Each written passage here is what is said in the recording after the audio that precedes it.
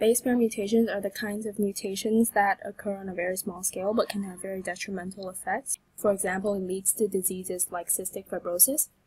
And today I'm going to cover base pair substitutions, deletions, and insertions. So base pair substitutions can lead to two things, a missense mutation and a nonsense mutation, and we will be first looking at the missense mutation. To explain this, I'm going to look at an example.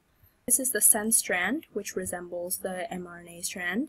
And so in the normal DNA molecule for this specific gene, there is the base G on the sense strand, and therefore there will be the base G on the mRNA molecule. This codon will be coding for the amino acid serine.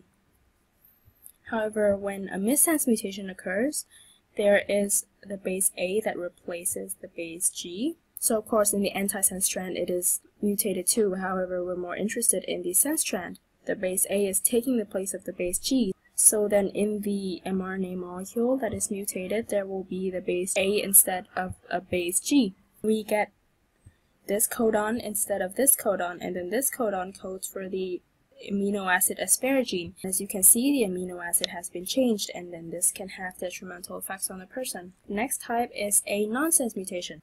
So in the normal DNA molecule, in the sense strand, we have a base C. However, in the mutated DNA molecule in the sense strand, we have the base A instead of the base C. So in the mRNA molecule that has been transcribed from the mutated DNA, we get this codon instead of this codon, and then this codon is a stop codon instead of the amino acid tyrosine. And then in this specific example, it will cause the translation process of the polypeptide to be ended prematurely because, as you can see, it's supposed to continue, however it just stopped here. However, in reality, something else that can happen is that an amino acid that codes for a stop codon is altered so that it codes for another amino acid. So instead of stopping the translation process is continued, so then you have an extra long protein. In short, a nonsense mutation can lead to a protein that is too short or too long. Insertions and deletions. In this example, I am using an insertion. So in the normal DNA molecule, it looks like this. So the mRNA molecule looks like this. However, in the mutated DNA molecule, these two base pairs are inserted. And so in the sense strand, we have two extra bases, which then when transcribed into an mRNA molecule, it ends up like this. And as you can see here, there is a change. And this change only affects the codons downstream, as you can see. So then, as a result of this change, the downstream amino acids will be changed compared to the normal polypeptide. Now this is called a frame shift mutation. However, the frame shift mutation only occurs when the number of bases that are missing or that are in excess are not in multiples of 3, because codons occur in groups of 3, so if you have like 3 of them missing or 3 of them added, then you just have an extra amino acid or a missing amino acid, as opposed to having every single amino acid downstream being changed. And in both cases, we would be getting very detrimental effects on the person. The implications of these mutations: first of all, there is the gain of function, which is overexpression of a gene, pretty straightforward, or inappropriate expression, which is when the gene is expressed in the wrong cells or the gene is expressed in the wrong stages of development, and this is typically seen in dominant traits.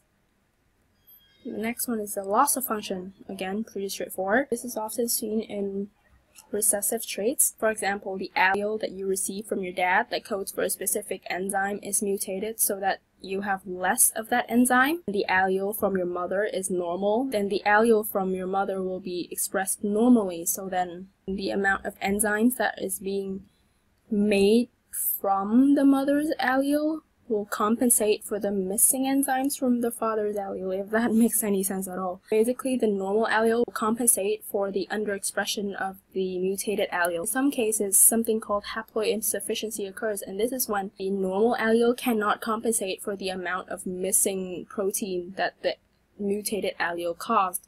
So even in a heterozygote, they would be suffering a lot.